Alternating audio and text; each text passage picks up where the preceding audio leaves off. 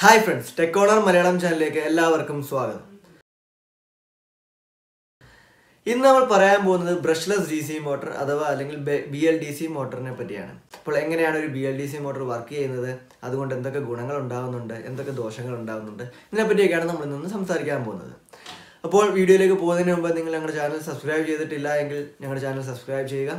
അതുപോലെ തന്നെ ഞങ്ങളുടെ വീഡിയോകൾ പോസ്റ്റ് ചെയ്യുന്ന തന്നെ നിങ്ങൾക്ക് ലഭിക്കണമെങ്കിൽ ആ ബെൽ ഐക്കൺ കൂടെ ഒന്ന് പ്രസ് ചെയ്യുക. അപ്പോൾ എന്താണ് BLDC മോട്ടർ, അതായത് ബ്രഷ്ലെസ് DC മോട്ടർ എന്ന് പറയുമ്പോൾ ആ പേരിൽ തന്നെ ഉണ്ട് ഒരു DC മോട്ടറാണ്, അതിൽ ബ്രഷ് എന്ന് പറയുന്ന സാധനം ഇല്ല. അപ്പോൾ അതിൽ നിന്ന് വേറൊരു കാര്യം നമുക്ക് മനസ്സിലാക്കാം, നോർമൽ ഒരു DC മോട്ടറിൽ ബ്രഷ് ഉണ്ട് എന്ന്. അപ്പോൾ ബ്രഷ് എന്താണെന്നൊക്കെ എല്ലാവർക്കും അറിയാമായിരിക്കും. അപ്പോൾ ബ്രഷ് ഇല്ലായ്മ എന്ന് പറയുന്നത്, ബ്രഷ് ഇല്ലാത്തത് കൊണ്ട് തന്നെ നമുക്ക് ഒരുപാട് ഗുണങ്ങൾ ഉണ്ടാകുന്നുണ്ട്. ഒരു DC മോട്ടറിൽ ബ്രഷ് കൊണ്ടുണ്ടാകുന്ന ഒരുപാട് പ്രശ്നങ്ങളുണ്ട്. ഒന്നാമത്തേതെന്ന് പറയുന്നത് അവിടെ ഒരു ഫ്രിക്ഷൻ ഉണ്ടാകുന്നുണ്ട്, അല്ലെങ്കിൽ അവിടെ ഒരു സ്പാർക്ക് ഉണ്ടാകുന്നുണ്ട്, അവിടെ ഒരു നോയ്സ് ഉണ്ടാകുന്നുണ്ട്. അപ്പോൾ ഈ മൂന്ന് പ്രോബ്ലവും നമ്മൾ ബ്രഷ്ലെസ് DC മോട്ടറിലേക്ക് വരുമ്പോൾ ഇല്ലാതാവുകയാണ് ചെയ്യുന്നത്. അതായത് ഫ്രിക്ഷൻ ഉണ്ടാകുന്നില്ല, അതുകൊണ്ട് തന്നെ അവിടെ ഒരു നോയ്സ്, ശബ്ദങ്ങൾ ഉണ്ടാകുന്നില്ല, അതുപോലെ തന്നെ ഒരു സ്പാർക്ക് ഉണ്ടാകുന്നില്ല. അപ്പോൾ അവിടെ സ്പാർക്ക് ഉണ്ടാകുന്നില്ല എന്ന് പറയുമ്പോൾ തന്നെ അത് നമുക്ക് പല ഡിഫറെൻറ്റ് ആപ്ലിക്കേഷൻസിൽ ഉപയോഗിക്കാൻ പ്രാപ്തമാവുകയാണ് ചെയ്യുന്നത്. അതായത് ഇപ്പം സ്പാർക്ക് കൊണ്ട് നമുക്ക് ഡാമേജ്, ഇൻഫ്ലമേഷൻ ഒക്കെ ഉണ്ടാകുന്ന, അല്ലെങ്കിൽ തീപിടുത്തമൊക്കെ ഉണ്ടാകുന്ന കേസിൽ ഗ്യാസ് അങ്ങനത്തെ ഫാക്ടറീസ്, ഇൻഡസ്ട്രീസിലൊന്നും നമുക്ക് നോർമൽ DC മോട്ടർ ഉപയോഗിക്കാൻ പറ്റത്തില്ലായിരുന്നു. കാരണം അവിടെ സ്പാർക്ക് ഉള്ളതുകൊണ്ട് തന്നെ തീപിടുത്തമൊക്കെ ഉണ്ടാകാനുള്ള ചാൻസ് കൂടുതലായിരുന്നു. അപ്പോൾ ഈ BLDCക്ക് ബ്രഷ് ഇല്ലാത്തത് കൊണ്ട് തന്നെ, അവിടെ സ്പാർക്ക് ഇല്ലാത്തത് കൊണ്ട് തന്നെ നമുക്ക് എല്ലായിടത്തും ഇത് യൂസ് ചെയ്യാനുള്ളൊരു റിലയബിലിറ്റിയാണ് അവിടെ നമുക്ക് കൂടുതലായിട്ടുണ്ടാകുന്നത്. അപ്പോൾ ഒരു BLDCയെ സംബന്ധിച്ചുള്ള ഏറ്റവും വലിയ അഡ്വാൻറ്റേജ് എന്ന് പറയുന്നതും റിലയബിലിറ്റിയാണ്. പിന്നീട് ബ്രഷ് ഇല്ല എന്ന് പറയുമ്പോൾ തന്നെ നമുക്കറിയാം അവിടുത്തെ മെയിൻ്റനൻസും കുറവായി മാറുകയാണ്. ഒരു ബ്രഷ് ആകുമ്പോൾ ബ്രഷിനുണ്ടാകുന്ന തേയ്മാനം ഉണ്ടാവാറുണ്ട്, അല്ലെങ്കിൽ ആ ബ്രഷിൻ്റെ മാറ്റാനൊക്കെ നമ്മൾ ഇടയ്ക്കിടയ്ക്ക് മെയിൻ്റനൻസ് ചെയ്യേണ്ട വരാറുണ്ട്.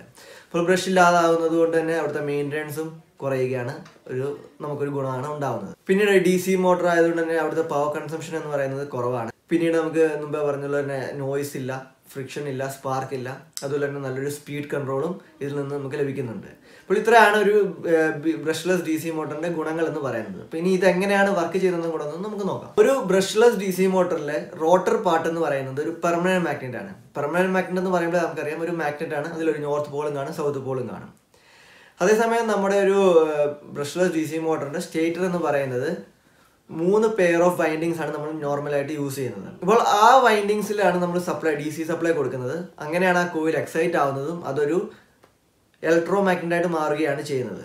അപ്പോൾ നമ്മുടെ ഒരു മോട്ടറിനുള്ളിൽ രണ്ട് ഭാഗമേ ഉള്ളൂ. അത് ഏതൊരു മോട്ടറാണെങ്കിലും ഒരു സ്റ്റേറ്ററും റോട്ടറുമാണ്. അപ്പോൾ നമ്മുടെ ഈ കേസിലെ സ്റ്റേറ്റർ എന്ന് പറയുന്നത് ഒരു പെർമനന്റ് മാഗ്നറ്റും, റോട്ടർ എന്ന് പറയുന്നത് 3 pair of കോയിൽസുമാണ്, excited by A DC supply എന്ന് നമുക്ക് പറയാം. അപ്പോൾ ഇനി എന്താണ് സംഭവിക്കുന്നത് എന്ന് വെച്ചാൽ, ഇതെങ്ങനെ കറങ്ങുന്നു എന്നും കൂടെ നമുക്ക് നോക്കിക്കഴിഞ്ഞാൽ, ഒരു സ്റ്റേറ്റർ നമ്മൾ പറഞ്ഞു പെർമനന്റ് മാഗ്നറ്റ്, നോർത്തും സൗത്തും ഉണ്ട്. അതേസമയം നമ്മുടെ റോട്ടർ എന്ന് പറയുന്നത് 3 സെറ്റ് ഓഫ് വൈൻഡിങ്സ് ആണ്. അതിൽ ഓരോ വൈൻഡിങ്സിനും നമ്മൾ DC സപ്ലൈ കൊടുക്കുകയാണ് ചെയ്യുന്നത്. അപ്പോൾ DC സപ്ലൈ കൊടുക്കുമ്പോൾ അവിടെ ആ കോയിൽ എനർജൈസ് ആയി അതൊരു ഇലക്ട്രോ മാഗ്നറ്റായിട്ട് മാറും. അപ്പോൾ ഇലക്ട്രോ മാഗ്നറ്റായി മാറുമ്പോൾ അവിടെ ഒരു പൊളാരിറ്റി, നോർത്തോ സൗത്തോ ഉണ്ടാകുന്നുണ്ട്. അപ്പോൾ നമുക്കിപ്പോൾ ഒരു എക്സാമ്പിൾ മനസ്സിൽ സങ്കല്പിച്ച് നോക്കിയാൽ തന്നെ മനസ്സിലാവും. ഒരു പെർമനന്റ് മാഗ്നറ്റ് നോർത്ത് സൗത്തും ഉണ്ട്, കൂടാതെ നമ്മളൊരു കോയിലും വെച്ചു, നോർത്തും സൗത്തും പൊളാരിറ്റി ഇപ്പോൾ നമ്മൾ ഉണ്ടാക്കിയെടുത്തു, ഒരു കോയിലും കൂടെ വെച്ചു. അപ്പോൾ നമുക്കറിയാം എപ്പോഴും നമ്മൾ കൊച്ചിലോട്ട് കാണുന്നതാണ് 2 മാഗ്നറ്റ് നമ്മൾ എപ്പോഴും നമ്മൾ വെച്ച് കളിച്ചിട്ടുമുണ്ട്. മാഗ്നറ്റ് ആകുമ്പോൾ നോർത്തും ആണെങ്കിൽ അത് റിപ്പൽ ചെയ്യും, അത് മാറി മാറി പൊയ്ക്കൊണ്ടിരിക്കും. നോർത്തും സൗത്തും ആണെങ്കിൽ, അല്ലെങ്കിൽ ഓപ്പോസിറ്റ് പോൾസ് ആണെങ്കിൽ അത് അട്രാക്ട് ചെയ്യുന്ന ഒരു ജനറൽ തിയറി നമുക്ക് എല്ലാവർക്കും അറിയാവുന്നതാണ്. അപ്പോൾ ആ ഒരു പ്രിൻസിപ്പിൾ വെച്ച്, ഈ അട്രാക്റ്റീവ് അല്ലെങ്കിൽ റിപ്പൾസീവ് ഫോഴ്സ് ആണ് നമ്മുടെ ഇവിടുത്തെ ഈ DC motor work ചെയ്യാനുള്ളതിൻ്റെ main principle എന്ന് പറയുന്നത്. അപ്പോൾ നമ്മളൊരു പെർമനന്റ് മാഗ്നറ്റ് നോർത്ത് സൗത്തും വെച്ചിട്ടുണ്ട്, ഒരു എക്സ്റ്റേണലായിട്ട് നമ്മൾ എക്സൈറ്റ് ചെയ്ത് ഒരു കോയിലും കൂടെ മാഗ്നറ്റ് ആക്കി ഉണ്ടാക്കിയിട്ടുണ്ട്. അപ്പോൾ ഇതിലും ഒരു നോർത്ത് സൗത്ത് പോളുണ്ട്, നമ്മുടെ പെർമനന്റ് ആയിട്ട് ഒരു നോർത്ത് സൗത്ത് പോളുണ്ട്. അപ്പോൾ ഇവിടുത്തെ നോർത്ത് എന്ന് പറയുന്നത് മറ്റേ സൗത്ത് പോളിനെ ഇത് അട്രാക്ട് ചെയ്യും. അപ്പോൾ അവിടെ ഒരു മൂവ്മെന്റ് ഉണ്ടാകും. ഇത് അട്രാക്ട് ചെയ്യുമ്പോൾ നമ്മുടെ റോട്ടർ എന്ന് പറയുന്നത് കറങ്ങുന്ന പാർട്ടാണ്. അപ്പോൾ അത് കറങ്ങി നമ്മുടെ ഇതിലേക്ക് വരികയാണ് ചെയ്യുന്നത്. അപ്പോൾ അടുത്ത സെറ്റ് ഓഫ് കോയിൽസ് നമ്മൾ എൻജോയ് ചെയ്യും. അത് അടുത്ത് വരുമ്പോഴത്തേനും അടുത്ത കോയിൽ സെറ്റ് നമ്മൾ എൻജോയ് ചെയ്ത് കഴിയുമ്പോൾ അതും ഇതുപോലെ നോർത്ത് സൗത്തും ആവുകയും വീണ്ടും അത് നോർത്ത് സൗത്തിനെ അട്രാക്ട് ചെയ്യുകയും സൗത്ത് നോർത്തിനെ അട്രാക്ട് ചെയ്ത് വീണ്ടും കറങ്ങും. അത് കഴിയുമ്പോൾ മറ്റേ മൂന്നാമത്തെ കോയിലിൻ്റെ അടുത്തേക്ക് വരുമ്പോൾ നമ്മൾ മൂന്നാമത്തെ കോയിൽ എനർജൈസ് ചെയ്ത് അത് മാഗ്നറ്റ് ആക്കി, അങ്ങനെ ഇത് സർക്കുലർ, ഈ സൈക്കിൾ എന്ന് പറയുന്നത് റിപ്പീറ്റ് ചെയ്തുകൊണ്ടിരിക്കുകയാണ് ചെയ്യുന്നത്. അപ്പോൾ ഒരു സൈക്കിൾ റിപ്പീറ്റ് ചെയ്ത് കഴിയുമ്പോൾ നമ്മൾ ചെയ്യുന്നത് വീണ്ടും ആദ്യത്തെ പെയർ ഓഫ് കോയിലിനെ എനർജൈസ് ചെയ്യും. പക്ഷെ അവിടെ നമ്മൾ ചെയ്യുന്നത് ഡിഫറെൻറ്റ് പൊളാരിറ്റിയിലായിരിക്കും അത് എനർജൈസ് ചെയ്യുന്നത്. അതായത് മുമ്പേ നമ്മൾ നോർത്തും സൗത്തുമായിട്ട് എനർജൈസ് ചെയ്തെങ്കിൽ ഇത് സൗത്തും നോർത്തുമായിട്ടായിരിക്കും എനർജൈസ് ചെയ്യുന്നത്. ആ ഒരു വ്യത്യാസം മാത്രമേ ഉള്ളൂ. വീണ്ടും ഈ സെയിം പ്രോസസ്സ് റിപ്പീറ്റ് ചെയ്ത് ഇങ്ങനെയാണ് ഒരു DC മോട്ടർ കിടന്ന് കറങ്ങാനുള്ളതിൻ്റെ മെയിൻ കാരണം. ഇപ്പോൾ ഇത്ര സിമ്പിളായിട്ട് പറയുമ്പോൾ നമ്മുടെ ഒരു എക്സാമ്പിളൊക്കെ പറഞ്ഞാൽ നമ്മൾ തീറ്റ കൊടുത്തിട്ട് എന്തെങ്കിലും നമ്മുടെ വീട്ടിലെ പെറ്റിനെയൊക്കെ ഇങ്ങനെ വിളിച്ചുകൊണ്ട് വരത്തില്ലേ, ഇങ്ങനെ വിളിച്ചാൽ. അപ്പം ആ ഒരു കോഴികളൊക്കെ നമ്മളിങ്ങനെ തീറ്റ കൊടുത്ത് ഇങ്ങനെ വിളിച്ചുകൊണ്ട് വരുന്ന പോലെ തന്നെ നമ്മളിങ്ങനെ ഒരിക്കലും കൊടുക്കാൻ പോകുന്നില്ല തീറ്റ, ഇങ്ങനെ പുറകെ വന്നുകൊണ്ടേയിരിക്കും. ഈ സെയിം പ്രിൻസിപ്പിളാണ് നമ്മുടെ മെയിൻ സ്റ്റേറ്റർ അതിനെ ഇങ്ങനെ വിളിച്ചുകൊണ്ടേയിരിക്കും. നമ്മുടെ റോട്ടർ അതിനടുത്ത് എത്താൻ വേണ്ടി ഇങ്ങനെ കറങ്ങിക്കൊണ്ടേയിരിക്കും. പക്ഷെ അതൊരിക്കലും എത്താൻ പോകുന്നില്ല, കാരണം നമ്മൾ അതനുസരിച്ചാണ് നമ്മുടെ കോയിൽസിനെ എനർജൈസ് ചെയ്യുന്നത്. അപ്പോൾ ഇതാണ് ഇതിൻ്റെ ഒരു വർക്കിംഗ് പ്രിൻസിപ്പിൾ. അപ്പോൾ എല്ലാവർക്കും തോന്നാം ഇപ്പോൾ ഇതൊരു ഇത്രയ്ക്ക് ഇൻ്റലിജൻ്റ് ആണ് ഒരു DC മോട്ടർ എന്ന് പറഞ്ഞാൽ, അത് കറക്റ്റായിട്ട് ഓരോ കോയിലിൽ എനർജൈസ് ചെയ്യണം അതിൻ്റെ പൊസിഷൻ അനുസരിച്ച്. അപ്പോൾ അതിനുവേണ്ടി നമ്മൾ ഉപയോഗിക്കുന്ന ഒരു DC മോട്ടറിൽ, ബ്രഷ്ലെസ് DC മോട്ടറിൽ ഒരു ഇലക്ട്രോണിക് കൺട്രോളർ ഉണ്ട്, ഈ ഡ്രൈവ് ചെയ്യുന്നൊരു ഫിനോമിന എന്ന് പറയുന്നത്. അപ്പോൾ ഇലക്ട്രോണിക് കൺട്രോളിലേക്കുള്ള ഒരു ഇൻപുട്ട് എന്ന് പറയുന്ന ഒരു സെൻസറാണ്. അപ്പോൾ ആ സെൻസർ ചെയ്യുന്നത് എന്താണെന്ന് വെച്ച് കഴിഞ്ഞാൽ നമ്മുടെ പൊസിഷനാണ് ആ സെൻസർ എപ്പോഴും ചെക്ക് ചെയ്തുകൊണ്ടിരിക്കുന്നത്. അപ്പോൾ അതനുസരിച്ചിട്ടാണ് സെൻസർ നമ്മുടെ ഇലക്ട്രോണിക് കൺട്രോളിലേക്ക് പറയുകയും നമ്മുടെ പെർമനന്റ് മാഗ്നറ്റ് ഈ ഒരു പൊസിഷനിലാണ് അല്ലെങ്കിൽ ഈ ഒരു കോയിലിൻ്റെ അടുത്താണ് എന്ന് പറയുകയും അതനുസരിച്ച് ആണ് നമ്മുടെ ഇലക്ട്രോണിക് കൺട്രോളറാണ് തീരുമാനിക്കുന്നത് ഏത് കോയിലാണ് ഇപ്പോൾ എനർജൈസ് ചെയ്യേണ്ടതെന്നും ഏത് കോയിൽ നമ്മളിപ്പം ഒരു ഇലക്ട്രോ മാഗ്നറ്റ് ആക്കണം എന്നൊക്കെ തീരുമാനിക്കുന്ന ഒരു ഇലക്ട്രോണിക് കൺട്രോളറാണ്. അപ്പോൾ ആ ഇലക്ട്രോണിക് കൺട്രോൾ പറയും കോയിൽ എയുടെ അടുത്താണ് നമ്മുടെ, അല്ലെങ്കിൽ കോയിൽ എയുടെ അടുത്തായിട്ടാണ് നമ്മുടെ പെർമനന്റ് മാഗ്നറ്റ് ഇരിക്കുന്നത്. അപ്പോൾ കോയിൽ എയിലെ എനർജൈസ് ചെയ്യാം. അപ്പോൾ അങ്ങനെയാണ് ഇതൊരു വർക്ക് ചെയ്യുന്നത് എന്ന് പറയുന്നത്. അതുപോലെ നമുക്ക് ഇതിൻ്റെ ഒരു ടോർക്ക് കൂട്ടണമെങ്കിൽ നമ്മൾ ഇതിൻ്റെ ചെറിയ രീതിയിൽ ഇതിൻ്റെ ചേഞ്ചൊക്കെ ചെയ്താൽ മതി. അതായത് നമ്മളിപ്പോൾ ഓരോ പർട്ടിക്കുലർ കോയിലിനെ എനർജൈസ് ചെയ്യുന്നതിന് പകരം നമ്മൾ പെയർ ഓഫ് കോയിൽസിനെ ഒരേ പൊളാരിറ്റിയിൽ എനർജൈസ് ചെയ്യും, ഇലക്ട്രോമാഗ്നറ്റ് ആക്കും. അപ്പോൾ അവിടുത്തെ നമ്മുടെ അട്രാക്റ്റീവ് ഫോഴ്സ് അല്ലെങ്കിൽ റിപ്പൾസീവ് ഫോഴ്സ് എന്ന് പറയുന്നതും കൂടാനുള്ള ചാൻസ് ഉണ്ട്. അപ്പോൾ അങ്ങനെ കൂട്ടിയാണ് നമ്മൾ ഇതിൻ്റെ ടോർക്കൊക്കെ കൂട്ടാറും കുറയ്ക്കാറും ഒക്കെ ഉള്ളത്. അപ്പോൾ ഇതിൻ്റെ ഡിസൈൻ ആയാലും ഇതിൻ്റെ വർക്കിംഗ് എന്ന് പറയുന്നത് വളരെ സിമ്പിളാണ്. അതുപോലെ തന്നെ ഇതിൻ്റെ അഡ്വാൻറ്റേജ് എന്ന് പറയുന്നതും വളരെ വലുതാണ്. അപ്പോൾ ഇവിടെ നമ്മൾ പ്രത്യേകിച്ച് പറയാനുള്ള ഇതിൻ്റെ മെയിൻ ഭാഗം എന്ന് പറയുന്നത് നമ്മുടെ ഈ സെൻസറും അതുപോലെ തന്നെ ഈ ഇലക്ട്രോണിക് കൺട്രോളറുമാണ്. നമ്മളിവിടുത്തെ സെൻസർ എന്ന് പറയുന്നത് ഹോൾ എഫക്ട് സെൻസർ എന്ന് പറയുന്ന സെൻസേഴ്സ് ആയിരിക്കും യൂസ് ചെയ്യുന്നത്. അപ്പോൾ അത് മുമ്പേ പറഞ്ഞ പോലെ സെൻസറാണ് ഇത് സെൻസ് ചെയ്ത് നമ്മുടെ പെർമനന്റ് മാഗ്നറ്റിൻ്റെ പൊസിഷൻ ഇലക്ട്രോണിക് കൺട്രോളറിലേക്ക് അറിയിക്കുന്നത്. അതനുസരിച്ച് ഇലക്ട്രോണിക് കൺട്രോളർ നമ്മുടെ ഏത് കോയിലാണ് എനർജൈസ് ചെയ്യേണ്ടത് അതിനെ എനർജൈസ് ചെയ്ത് അതിനെ ഒരു ഇലക്ട്രോ മാഗ്നറ്റ് ആക്കിയിട്ടാണ് നമ്മുടെ മോട്ടറിൻ്റെ റൊട്ടേഷൻ തീരുമാനിക്കുന്നത്. അതുപോലെ തന്നെ നമ്മൾ ബ്രഷ്ലെസ് DC മോട്ടറിൻ്റെ ആപ്ലിക്കേഷൻസ് നോക്കിക്കഴിഞ്ഞാൽ പല മേഖലകളിലും നമ്മൾ ബ്രഷ്ലെസ് DC മോട്ടോഴ്സ് യൂസ് ചെയ്യാറുണ്ട്. അതിന് കാരണം നമ്മൾ പറഞ്ഞ അഡ്വാൻറ്റേജ് ഒക്കെ വളരെയധികം വലിയ കാരണങ്ങളാണ്. അതുപോലെ തന്നെ ഒരു എക്സ്ട്രാ നമുക്ക് പറയാൻ പറ്റുന്നത് ഇത് DC മോട്ടർ ആയതുകൊണ്ട് തന്നെ നമുക്ക് ബാറ്ററി പവേർഡ് ഏരിയാസിലൊക്കെ നമുക്ക് ഇത് യൂസ് ചെയ്യാൻ പറ്റും സിമ്പിളായിട്ട് തന്നെ.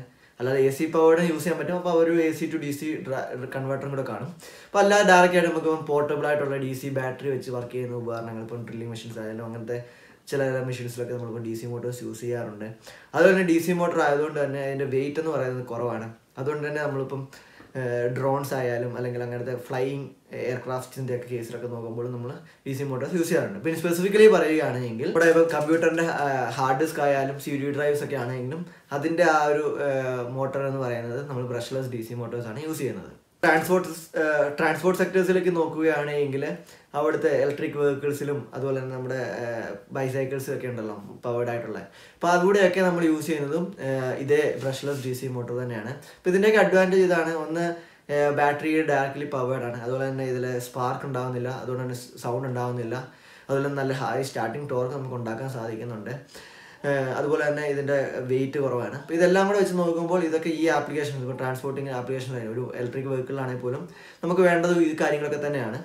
അപ്പോൾ അങ്ങനെയുള്ള ആപ്ലിക്കേഷൻസിലേക്ക് ഇത് സ്യൂട്ടബിളായി മാറുകയാണ് ചെയ്യുന്നത്. പിന്നെ നമ്മൾ മുമ്പേ പറഞ്ഞതുപോലെ കോഡ്ലെസ് ടൂൾസ്, അതായത് വയർലെസ് ടൂൾസ് ഒക്കെ നോക്കുകയാണെങ്കിൽ അവിടെ നമുക്ക് നല്ല ഇതൊക്കെ കാണാം. ഡ്രില്ലിംഗ് മെഷീൻ, ബാറ്ററി താഴെ പവേർഡുള്ള ഡ്രില്ലിംഗ് മെഷീൻസ് ഒക്കെ കാണാം.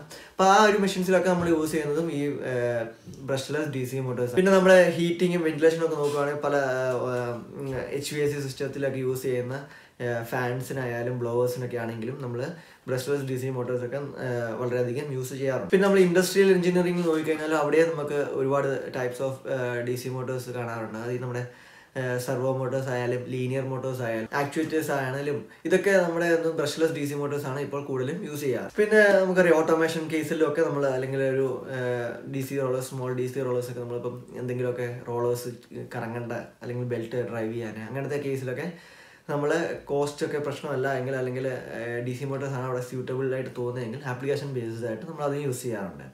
പിന്നെ എയറോ ഇതിൻ്റെ നമ്മൾ പറഞ്ഞു ഡ്രോൺസ് ആയാലും ഹെലികോപ്റ്റേഴ്സ് ആയാലും അല്ലെങ്കിൽ ചെറിയ നമ്മുടെ കാർസ് ഒക്കെ ആണെങ്കിലും റിമോട്ട് കൺട്രോൾഡ് കാർസിൻ്റെ ഒക്കെ കേസിലൊക്കെ ആണെങ്കിലും നമ്മൾ ബ്രഷ്ലെസ് DC മോട്ടോഴ്സ് ഒക്കെ യൂസ് ചെയ്യാറുണ്ട്. ഇതിൻ്റെ പോരായ്മകൾ പറയുകയാണെങ്കിൽ നമുക്ക് പറയാം ഇതൊരു ഇലക്ട്രോണിക് കൺട്രോളറൊക്കെ ഇതിനകത്ത് വരുന്നത് കൊണ്ട് തന്നെ കുറച്ച് സെൻസിറ്റീവ് അല്ലെങ്കിൽ മോർ സർക്യൂട്ട് അല്ലെങ്കിൽ ഇലക്ട്രോണിക് കയറി വരുമ്പോൾ അവിടെ നമുക്ക് കോംപ്ലിക്കേഷൻസ് അവിടെ കൂടാറുണ്ടെന്ന് പറയാറുണ്ട്. നമുക്ക് അഡ്വാൻറ്റേജ് കൂടുതൽ കിട്ടുമെങ്കിലും അവിടെ നമുക്ക് കുറച്ച് കോംപ്ലിക്കേഷൻസ് ഇപ്പം അവിടുത്തെ പ്രശ്നങ്ങളൊക്കെ മെയിൻ്റനൻസ് ആ ഒരു പ്രശ്നത്തിലൊക്കെ വരുവാണെങ്കിൽ പക്ഷെ പ്രശ്നങ്ങൾ വളരെ കുറവായിരിക്കും. വന്നു കഴിഞ്ഞാൽ അവിടുത്തെ ഒരു ഇതെന്ന് പറയുന്നത് വ്യത്യാസം വരാറുണ്ട്. അപ്പോൾ ഇത്രയുമാണ് ഒരു ബ്രഷ്ലെസ് DC മോട്ടറിനെ പറ്റി പറയാനുള്ളത്. അപ്പോൾ ഇന്നത്തെ വീഡിയോ നിങ്ങൾക്ക് ഇഷ്ടപ്പെട്ടു എന്ന് പ്രതീക്ഷിക്കുന്നു. ഈ വീഡിയോ ഇഷ്ടപ്പെട്ടെങ്കിൽ ഞങ്ങളുടെ ചാനൽ സബ്സ്ക്രൈബ് ചെയ്യുക, സപ്പോർട്ട് ചെയ്യുക. Thank you.